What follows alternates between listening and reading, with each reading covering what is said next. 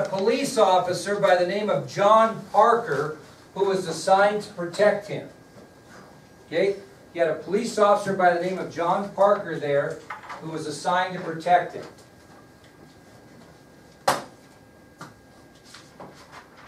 So at Ford's Theater, the person who would be guarding Lincoln's box would be John Parker of the Washington, D.C. Police Department.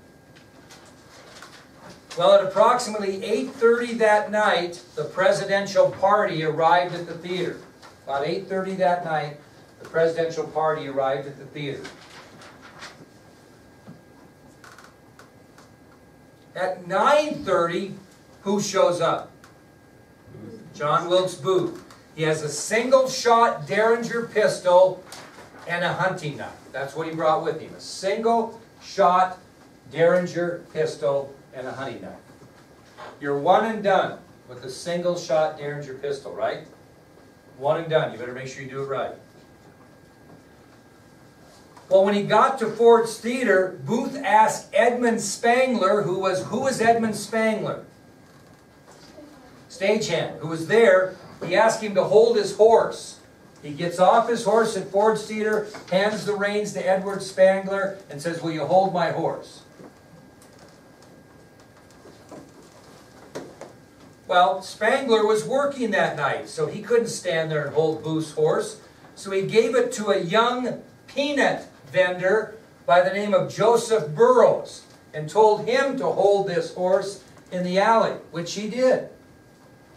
So Spangler, who's working that night, can't stand there and hold Booth's horse, so he hands it to a little guy, a peanut vendor. The peanut vendor was somebody that sold peanuts outside the theater for people to eat, kind of like a concession stand, only all it was peanuts. And Joseph Burroughs, a young peanut vendor, is the one that's going to hold Booth's horse during this event. Well, Booth didn't go straight into the theater when he parked his horse, so to speak. Where do you think he went? Calm his nerves a little. He went over to a nearby saloon and ordered a drink. And you could tell he was a little unnerved because his usual drink was brandy, and what did he order instead? Whiskey. So that's a little bit of a sign. The historians think that he might have been a little bit nervous because instead of ordering his usual brandy, he ordered whiskey, which actually surprised, I think, the bartender. Because, you know, Booth had been in there many times, probably didn't order a lot of whiskey. Well, Booth has his drink and arrives back at Ford's Theater at approximately 10:07 p.m. 10:07, he gets back to the theater after calming his nerves with a little whiskey. Well, John Parker, the guy that was, scheduled to watch Lincoln, basically just abandoned his post and found a more comfortable seat to watch the play performance because nothing was going on. I mean, this is different than it is now. You'd never leave your post as a Secret Service agent today, but in those days it was different. So he stayed there and, well, nothing's really going on. So he left his post and he went and found a seat because he wanted a more comfortable place to watch the play. That's what he did. So Lincoln's box, presidential box in Ford's Theater, is going to be left unguarded.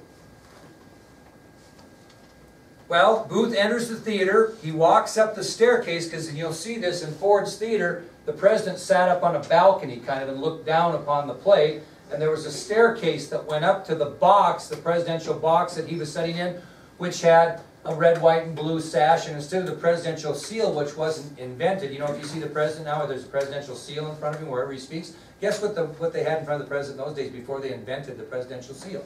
They had a picture of someone. Who as the presidential seal? George Washington. Very good. That was the presidential seal. Okay? So Lincoln's up in this presidential box that's very well marked with a red, white, and blue sash, so to speak, with President Washington's picture as the seal. Okay? Well, after entering the theater, Booth walked up the staircase toward the presidential box, and he entered a room just outside where the president was sitting. And you may get a chance to see this next year when we're there, depending on what they allow and not. But basically, you opened a door to get into a room where you opened a door to get to where the president was. Okay? Does that make sense? So Booth enters the room just outside the presidential box. So he's not standing in view of Lincoln right behind him. He's in the room between, okay? And he gets in that room and he barricades the door with a wood bar so nobody can get in. And again, I hope you're picturing this. He's going to have to open up another door to get to where Lincoln is. But he barricades so nobody can get in. So obviously he's not planning on going out the way that he came in. Okay, because he barricaded the door. Well, he had this planned out because at approximately 10:15 p.m., Our American Cousin reached Act 3, Scene 2. Soraya, what does that mean? Act 3, Scene 2. The third section of the play and like the second little cut scene. Right, yeah. So they're all planned out. He had this planned out. He knew the play. He knew it. And he waited until exactly when the play reached Act 3, Scene 2. Because he knew at this time in the performance that the actor on the stage, Harry Hawk, was going to perform the funniest line in the play, which was going to result in loud laughter. Okay? So this guy was not stupid. So he barricades the door shut with a wood bar, and at approximately 10:15 p.m., Our American Cousin reaches Act 3, Scene 2. And Harry Hawk performs the funniest line in the play.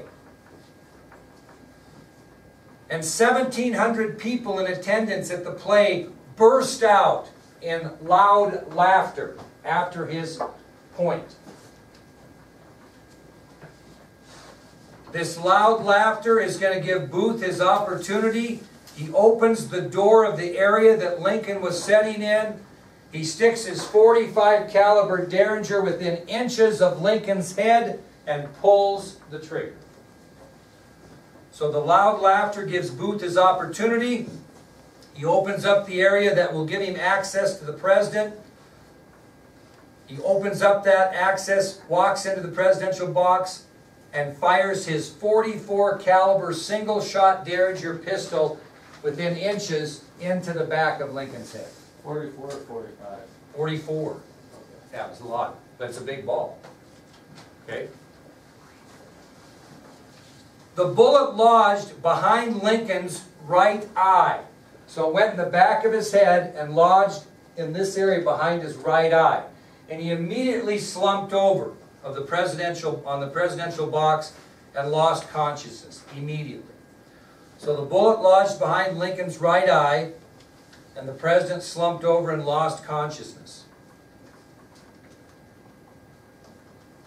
What's the first reaction by anybody in the presidential booth? Think about it. Booth standing right behind him. I mean, like right here. What's the first reaction? What action happens? Who's there? Who else? Major Rathbone immediately grabs Booth after the shot. And at that time, Booth dropped his Derringer on the floor, which you will see in Ford's Museum next year. The Derringer is still in the theater. He drops his Derringer on the floor of the presidential box. Then what's Booth do as Rathbone grabs him? Pulls out his knife and slashes Major Rathbone's left arm between the shoulder and the elbow, quite severely. Booth slashes Major Rathbone. And if you know your history, what does Booth do after that? He begins to jump from the presidential box down to the stage. And according to history, Major Rathbone grabbed at Booth's coat as he jumped to prevent him, and Booth caught his spur on the American flag that I talked about that was draped over the presidential box, which caused him to fall awkwardly onto the stage. So Booth shoots the president. Major Rathbone grabs Booth. Booth grabs his knife out and slashes Rathbone between the shoulder and the elbow. Despite his injury, Rathbone grabs the back of Booth's coat, or makes an attempt to, as he's jumping off the stage.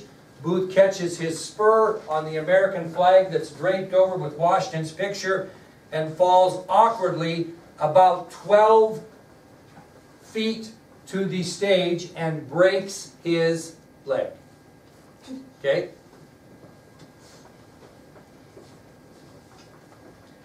And he's an actor, so what does he do? He stands up and faces the crowd of 1,700 and shouts, "Sic semper tyrannis," which was a Latin phrase meaning, "thus always to tyrants." So as he falls and breaks his leg, he turns and faces the crowd of 1,700, as an actor I guess might, and yells out, "Sic semper tyrannis," which was a Latin phrase meaning, "thus always to tyrants."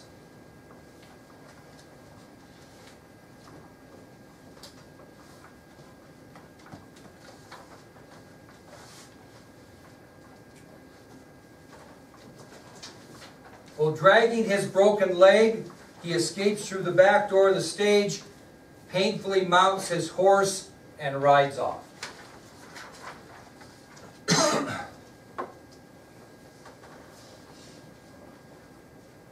Meanwhile, back at the assassination site, Lincoln was immediately cared for by Dr. Charles Leal.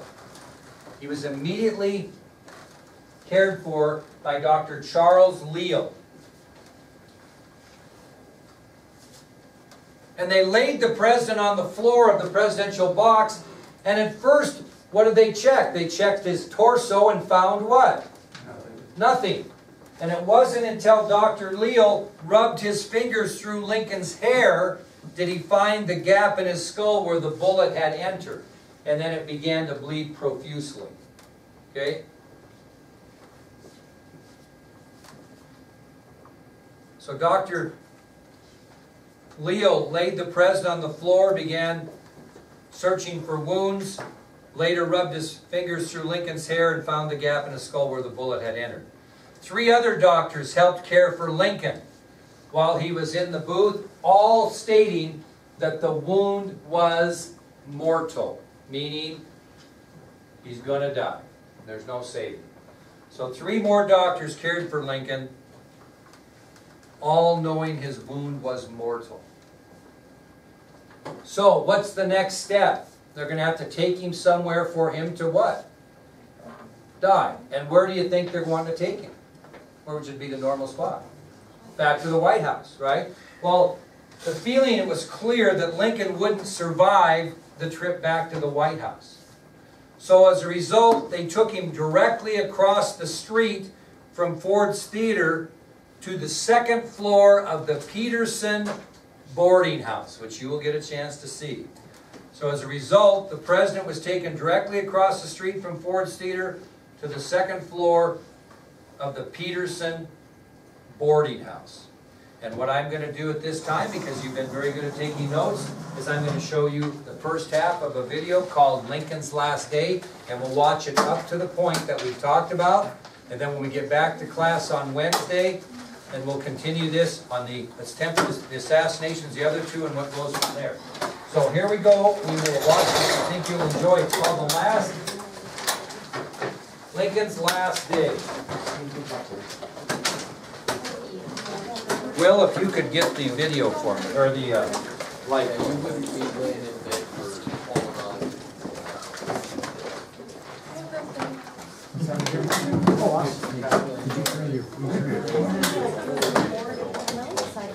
Hey, you know what? I'm going to tell you something, kids.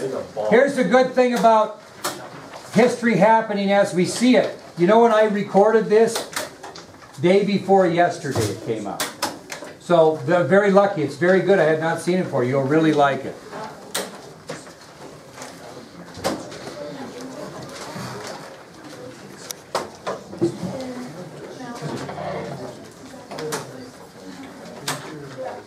There'll be some things in here I didn't tell you. I want you to see if you can pick up on some of those. Here we go. Shh.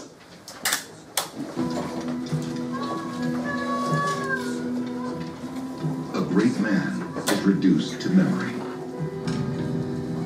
Objects that were kept warm in his pockets just hours before are ownerless. And you're going to see In some the of day these. that led to his last moments, Abraham Lincoln suspected nothing. The Civil War was ending. Robert E. Lee had surrendered, and Lincoln was looking forward to the rest of his life. They started planning the future. They were happy. But a band of Confederate sympathizers spent those same hours activating a deadly plot. Then fate steps in and takes it all from them. History was changed in an instant. They arrive late to the theater, and play begins, and then it is the story that everybody knows. But this story goes inside the tragedy. As the clock ticks down the last 24 hours of Lincoln's life. What happened on that fateful day? And what can we learn from the objects that survive?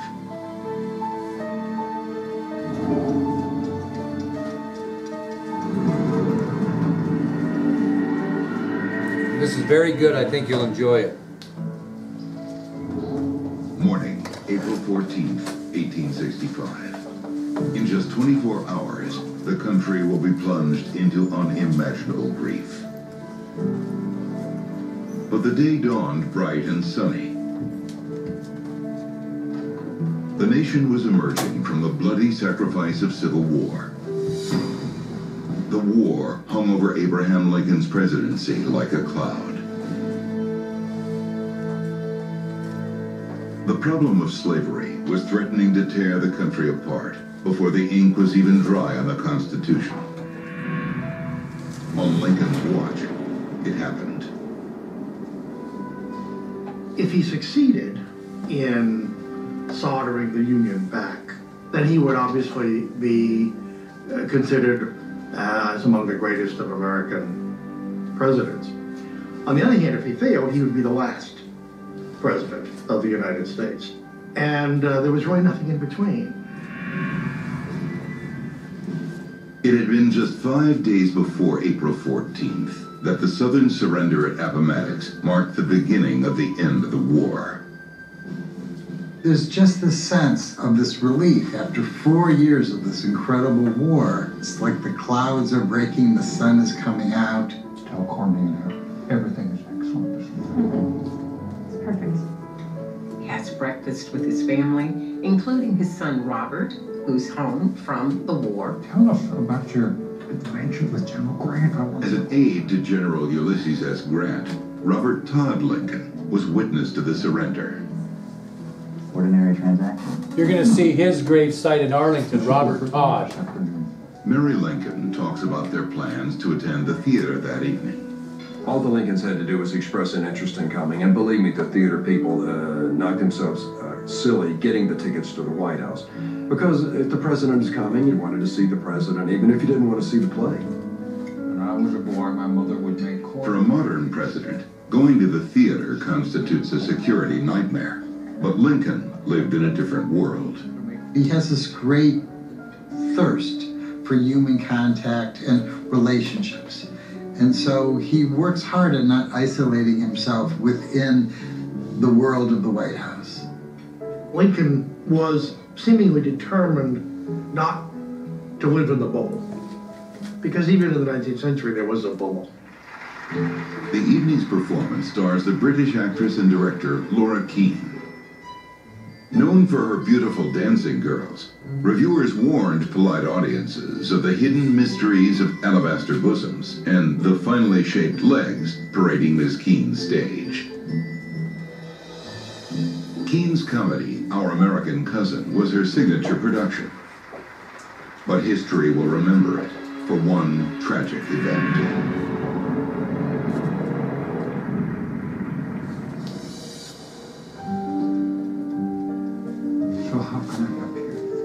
After breakfast, in his White House office, he meets with Nancy Bushrod, a newly freed woman seeking back pay for her Union soldier husband. In the fall of '63, he had issued a proclamation of amnesty and reconstruction. And what he seemed to be saying was that freed people should be educated, They had to become a part of American society. Lincoln promises Mrs. Bushrod she will receive the lost paychecks. At 11 a.m., he leads a cabinet meeting. Everyone said Lincoln seemed lighthearted, that like a burden had been lifted off him by the surrender of the main Confederate Army. Secretary of War Edwin Stanton has a seat at the cabinet table. Just days before, Lincoln refused to let him resign, pleading he needed Stanton's help through the war's final act. Assistant Secretary of State Frederick Seward is filling in for his injured father. William Seward is bedridden after a carriage accident. Seward's really Lincoln's closest confidant and advisor. So, in some sense, he's deputy president. General, I'm ready. Fresh from the surrender, General Grant is the celebrity in the room. Lincoln invites him to the theater, but Grant and his wife are leaving town to visit their children. Very important. At 3 p.m., Lincoln meets with his vice president, Andrew Johnson. There probably couldn't be two people more opposite than Andrew Johnson and Abraham Lincoln. Johnson hated black people in general. He did not believe that black people had any rights that he had to recognize. Almost all you need to know about Andrew Johnson is that he didn't call it Reconstruction. He called it restoration. Well, words matter.